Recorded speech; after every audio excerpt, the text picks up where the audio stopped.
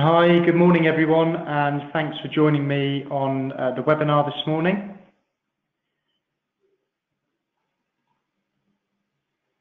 So my name's Neil and I'm a technical solutions consultant here at AMS, and today I'm going to talk about some of the challenges we all come across with existing and traditional transfer processes and really how we can look to address these with AMS File Transfer.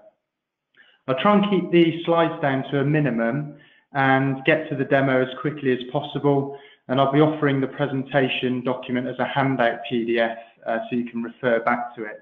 I believe you can actually download that already on the panel to your right. If you have any questions, feel free to post them in the chat window and I'll cover them at the end of the session. So AMS was formed in '92, and much of our experience is around the security of data and finding ways to manage this more efficiently within a business. So as technology has changed and evolved, we've focused more on document management and secure file transfer, which we're looking at today. And file transfer isn't really specific to a certain sector. However, the solution is widely used in sectors like healthcare, in the NHS, in the print industry, legal, manufacturing, engineering, just to name a few. So AMS does have a dedicated in-house team for both pre and post-sales support, and we really do pride ourselves on our reputation and for the support that we offer. And many of our customers would endorse us for the support that they receive from us. We also have our own in-house development team, and this really enables us to be flexible with our solutions and to meet the exact requirements of our customers, which I feel is a real benefit. So I've come up with a list here of the most common methods of transferring documents and data and the challenges faced by businesses using these. So a lot of my projects at the moment are in healthcare, more specifically in the NHS, and they still use, as an example, removable media and use postal services to send out patient records. The obvious drawbacks of this is loss of data, the lack of control with no central audit of who's received the data, when they accessed it, and the biggest one as well is the cost involved, so the cost of printing, postage, and the actual memory sticks as well that they're posting out. In some cases, records are being put in taxis due to time constraints and the pressure of having to respond to these requests within 30 days.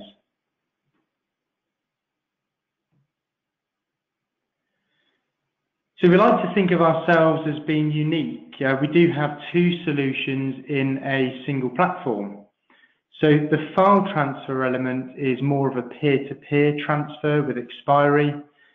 And file shares, if you think of it as a container-based service, so a folder in the cloud, and this provides you with a longer-term storage and collaboration on documents. This also does have retention built in and also a workflow if you wanted it, which would allow you to delete a file on download.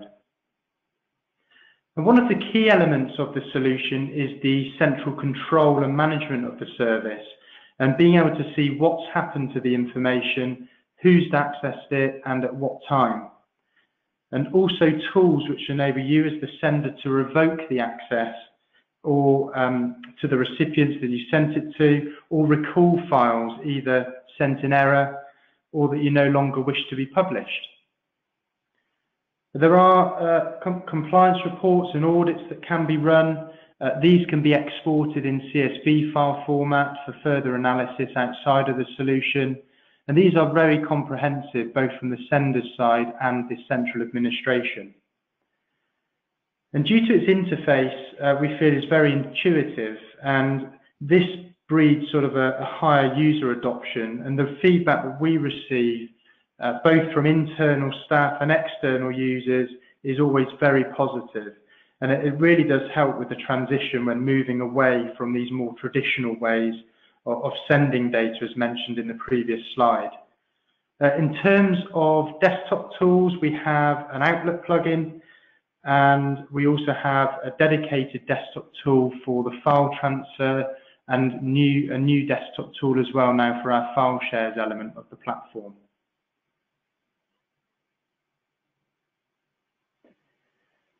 So for the branding, here's a really good example of a branded site for one of our customers. I'm sure you'd agree, but not only does it look good, but it does provide great brand recognition. There's also benefits around security and reassurance that this provides to your users that they're on the correct site. The branding service does cover the main website, the logo, a background image, and the color theme throughout. We even brand the email templates. You could add logos and disclaimers to those as well. And if IT are asking, we can provide you with your own web address and also change the emails that are sent from the notification emails.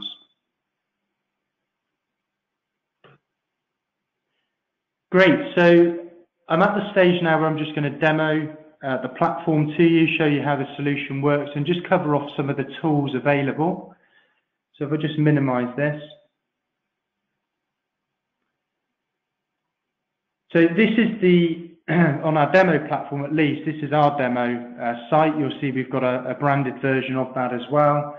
And if you've got a login, you'll be able to log in using your username and password as you would with any sort of system.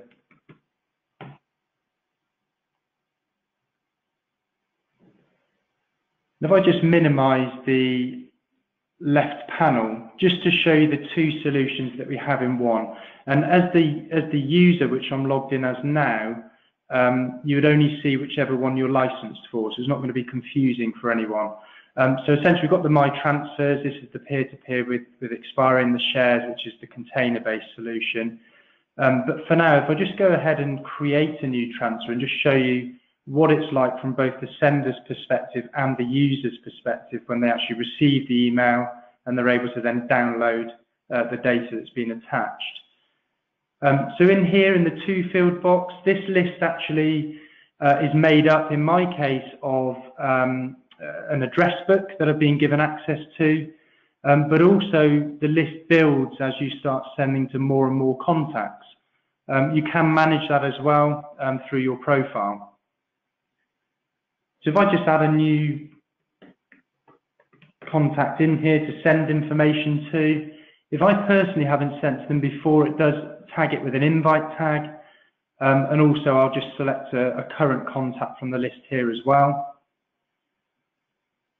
And the key point here with the subject and notes is that this information, although we are in an encrypted session, is classified as insecure data. And the reason being is that the subject and notes form part of the email notification that's sent out to the users. So this will display as the email subject. So in here, we say be descriptive, but don't necessarily include any sensitive information. So we can add a reference or any of the subjects in there and just address it to the right person.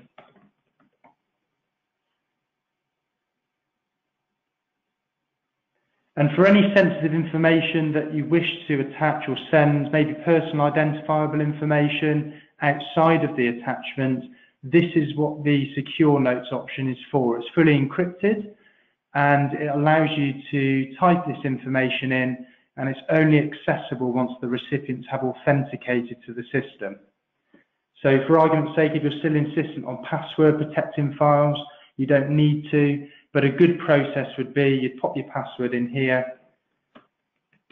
and it saves you having to send maybe an additional email with that password, which, as you know, is insecure, but also maybe putting a phone call in to those recipients and telling them the password over the phone. So it just skips out that extra step. So step 2 is around uploading the files. The solution itself, unless you impose them, doesn't have any file type or file size restrictions. We have a unique upload engine in the browser, without being too technical, but it gets around having to install any plugins, both on the user side and recipient side, and we see this as being a massive benefit, especially with the control from a central IT point of view. Obviously, you don't want to be receiving calls all the time when someone's not able really to install a plugin properly. So yeah, it's very simple to manage, very intuitive. And on the left side, you see some options around being able to restrict how many files could be uploaded to a single transfer, the maximum transfer size and file size as well. Again, these are imposed by your administrator through what we call the file transfer policies. But for now, if I just go ahead and upload some files, just grab a couple of files here. And what we're doing here is chunking the data into configurable pieces, and it gets around any browser limitations. This is all caught in the audit along the process as well. So if I deleted a file or uploaded new files, they'll all be in the not only the sender's audit, but also the central audit of the solution. So next, or step 3, so we've got some further options around managing the transfer. So the expiry date by default will be set to, again, whatever's set at the policy level. In my case, it's set to 14 days from now. And there's also something called a maximum expiry, which again prevents the users from being able to set this any longer than obviously the 30 days that's set here. And what the expiry does is just control the retention of the data and the transfer. So once it hits that expiry, all of the users, recipients, all of the files are securely revoked access, but also deleted from the platform. So access options, we have 3. Again, these can be filtered out to make it simple, but login essentially will, in all cases, you'll receive an email with a download button, but once the recipient clicks on that download button, it would then depend on which access option has been selected by the sender. So it depends on which one is available, basically. So login would essentially force them to create an account if they don't already have one. If they do have one, it would just prompt them to log into the system. Open link is really more for brochures, less sensitive information. Once you click that download button, you're taken straight into the platform without any sort of typed authentication like the login or token. And token is a bit of a mixture between the two. So you're taken to a secure web page, you're requesting a token, which is then additionally emailed through to you as a second layer of security, and then you're able to copy and paste that into the secure token window. For the purpose of this, I'll just show you login. We do have another module called File Access Restrictions. This is our DRM module, which is Digital Rights Management. And all it is a way of restricting how users can interact with the files that you've attached. So for supported file types, in any case, they can be viewed or downloaded from the system, viewed inline with the inline browser and viewer. And some of the options available allow you to restrict whether they can or can't download those files and forcibly view them within the viewer that we've made available. And also removing some of the options in the viewer around being able to print and download files is key as well with DRM. Finally, some of the options here are referring to the email notification. So whether you're notified when a transfer is read, when someone's downloaded a file for the first time, or when the transfer has expired. These can be set either by your administrator or by yourself in your own profile, but you can also toggle them on and off as well as necessary. So just go ahead and hit send. Immediately I'm taken to my sent items where I can manage anything else that I have sent during the sort of expiry period. Anything that does expire is then removed from my sent items, although it is still auditable from a central management point of view for a configurable amount of time. So don't worry, once it has been removed from the sender side, you can then report on it as an administrator later on. We do also have an archive option, which you can enable on an individual level. So once something is removed or deleted automatically from the sent items, it does go into the archive again for a configurable period on the user's side as well. So that's kind of sending. What I'll do is if I just sign out, I'll show you then the recipient side. So what they see and how they interact with the file transfer. So now I'm the recipient, I've received the email, you notice it's branded, and I can just hit the download files button. This recognises that login has been used as the authentication option and that I'm a new user to the system. So now it's telling me that it's going to send me an additional email just to verify who I am. And what that does, it just prevents someone from being able to forward on that email yeah, essentially try and access the file transfer without being the original recipient. So I've received the additional email to register, and this is a one-time only process. So it's not, it's very intuitive, easy to use. It's not clunky. Once they've done this initial registration, they'll just be prompted to log in each and every time you send them a new transfer. So we'll agree to the T's and C's, hit register, and that now allows me to log in with that account that I've just created.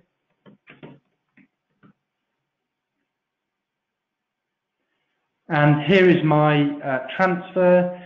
Just to quickly cover the user licensing, so there is a pro user account, which is the business user.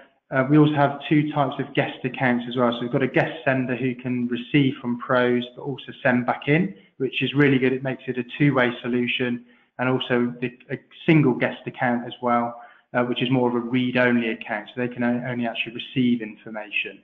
But if I come into here, I've clicked into the message, and more importantly now we have not only who it's come from, the original message, but we have access to the secure note, which I've just highlighted on the screen, the files which were originally attached to the transfer. We can choose to download them all, which downloads them as a zip file locally to your machine. We could download them individually, which I've just done, or even view them inline as well, which loads in the inline viewer. And I didn't use DRM, but you can see now that I do have the print and download option, and just some other basic tools really to enable you to manage that document in the browser window. So if I just then log back in as the original sender of the information.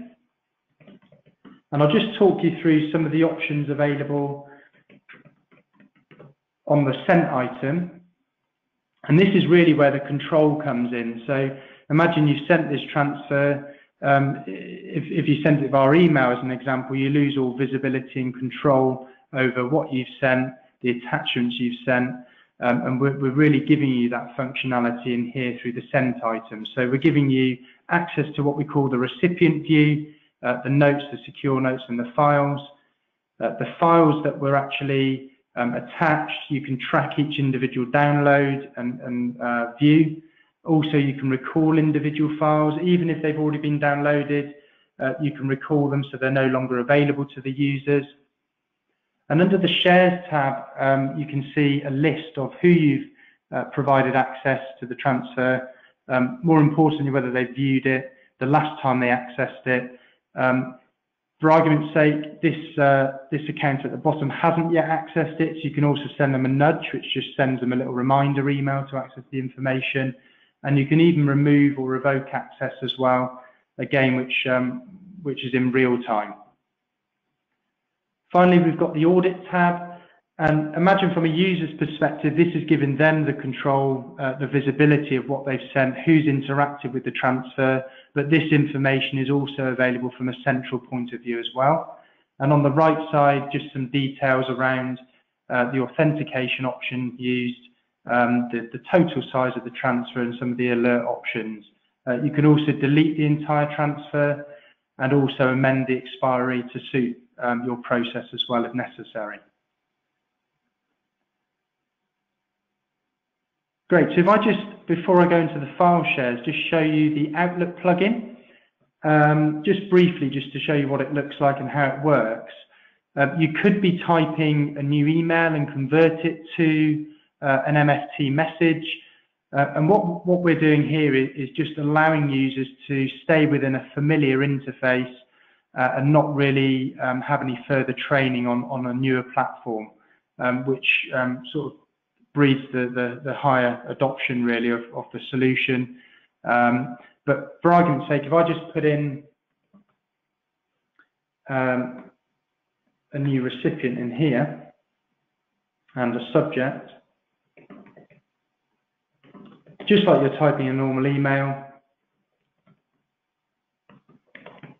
we have options up here for large attachment, which bypasses any local settings, preventing you from uploading large files. And what this does to do that is upload little bite-sized files to get around those restrictions. You can attach folders as well, which you can't do in normal email, and that just zips up the contents of an entire folder. And then we're giving you the panel on the right, so you've still got control over the authentication options, that your profile's been given access to, the expiry date and the secure notes as well. And it's just a case of hitting send, and then if you think about it, the files aren't then uploaded via your email, it's bypassed and uploaded securely to our secure file transfer platform.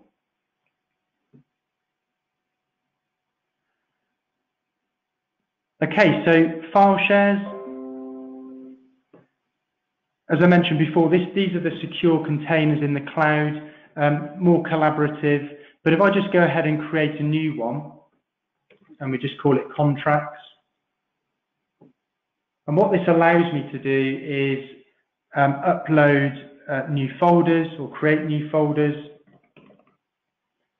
and upload files. It's worth mentioning that in the desktop app, we do support full folder uploads as well. So if you've got a hierarchy of folders, no matter how deep those go within Windows, you can drag and drop those through the desktop app, and that will create that entire folder structure in the cloud for you. It's sort of a live view through the desktop app, and then you'll be able to access it from either the web interface or still continue to use the desktop app to manage that information. So we've got really cool tools around in documents, being able to, as you'd expect, rename them, view them, download them. You can even make comments in here for anyone else that has been given access. And it just comes up with a little message bubble. And also you can check out documents as well. So we've got some basic versioning in here. So once you check out, it gives you the opportunity to either download the file or re-upload a file that if you've already made those changes. So we'll just quickly show you that. And then if we view that document, not only can you view it in line, but it loads the latest version as the default document as well. And you can even go back and download and view the original documents in that sequence. Like the file transfer, we're giving you full access to an audit, again, which is for the lifetime of the share. And also you can invite users as well to make this collaborative. So we do have some roles available, but for now, if I just invite the same user that I invited through the file transfer before and make them a read-only role, what that means is that the Neil demo account will receive an email, and it will invite them onto the platform. So if I just quickly do that. So here's my email just to say that I've been invited. We can open the file share. I've already got the account because I created it during the login process when sending a transfer. But you'll see it's taken me straight into the share. I don't have any of the admin functions available that I had before as an owner. I'm a read-only, so what I can do by default is view and download and make comments. And also we have notifications that can be enabled as well. So you can set the frequency of these so you're not bombarded all the time with emails, and also set which notifications that you want to be email notified on as and when files are uploaded or deleted or comments made.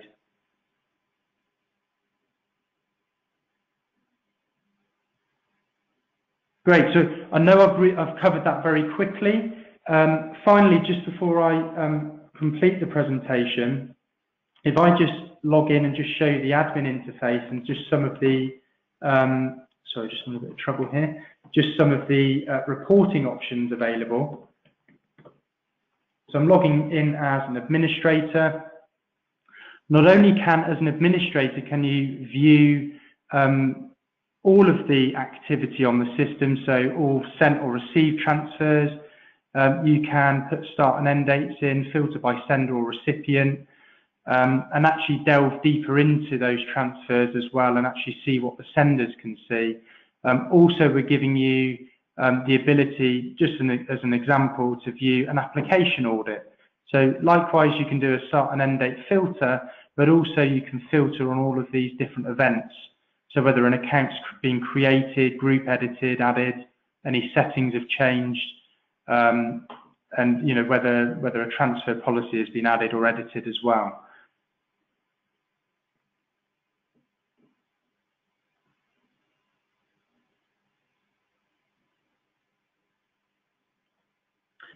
Great stuff. So one area that I thought might be worth going through in a little bit more detail is the importance of the security and audit capability within the file transfer platform. I know I've kind of rushed through a few things, but yeah, I thought if I just cover some of these off. So firstly, that all of the transfers are encrypted in transit and at rest using 256-bit AES encryption. And we also have a variety of different authentication options, as I just showed you there with the login, token and open link, and also with the viewing options around the digital rights management module. Something I didn't show you was two-factor authentication, which we have in the solution as well. And that can be enabled on a user's profile for both or using either SMS or email. We also virus scan up and down of files, which is quite unusual with a cloud-based system, but it's just something that we felt was necessary just to put that extra protection in place.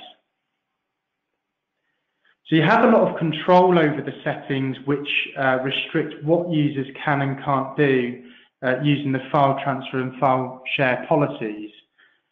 Settings you can control include the expiry period of the transfers, also the shares as well. You can set the retention on the container, and also the total size of either a share or a transfer, and the individual file sizes as well can be restricted. With the transfers, you can also publish address books, as I covered. Essentially, what you are offering is a user-based control, but on permissions that you have set from the administration point of view.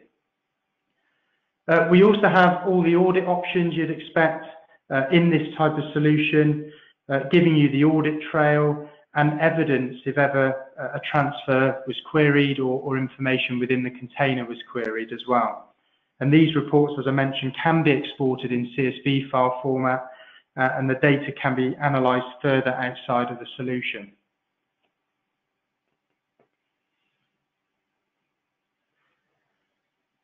Okay, so we are here to help and work with you on the direction of the project, and furthermore, we're really happy to organise further conference calls, web demos, even on-site meetings with stakeholders. Really, it's just about letting us know how we can help, and we'll be there to assist you along the way. Great. So just to say thanks again for joining us today. And what I'll do now, if that's okay, I will just go through any questions that have been raised during the webinar. Obviously, if you want to add any more questions, please feel free to do so. There is a panel on the right where you can type the questions in. So if I just load those up and just see if we've had any raised at the moment.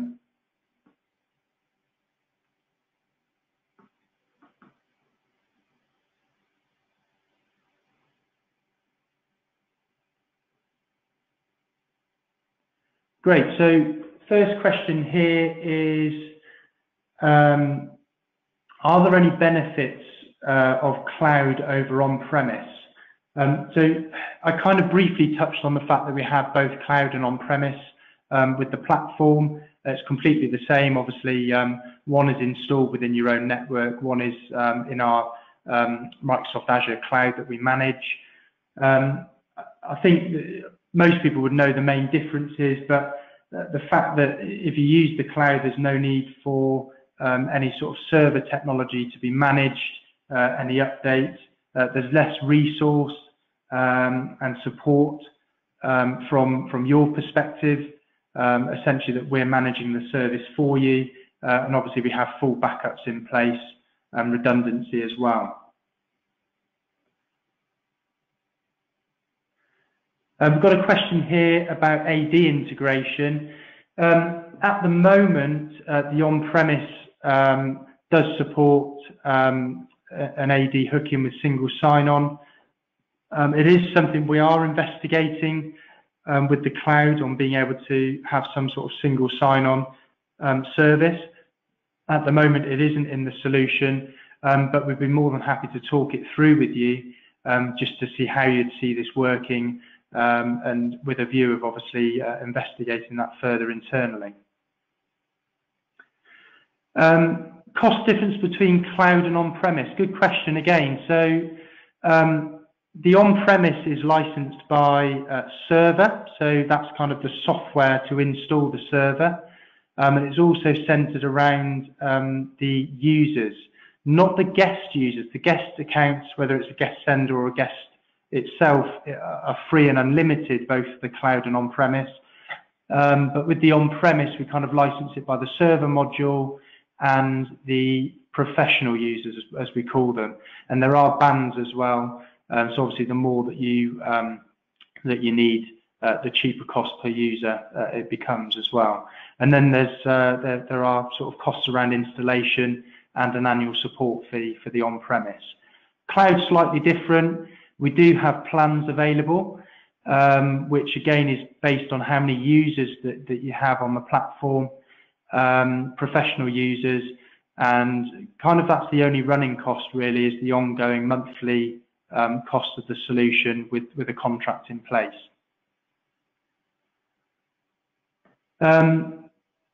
Where is the solution hosted? Obviously with the on-prem, it's in your own network. With our solution, it's hosted in a UK-based Microsoft Azure environment with full redundancy in place. So for data sovereignty purposes, we can guarantee that all data resides within the UK, which is really good, especially with obviously legal, NHS, other industries as well. That we're able to offer that with the solution.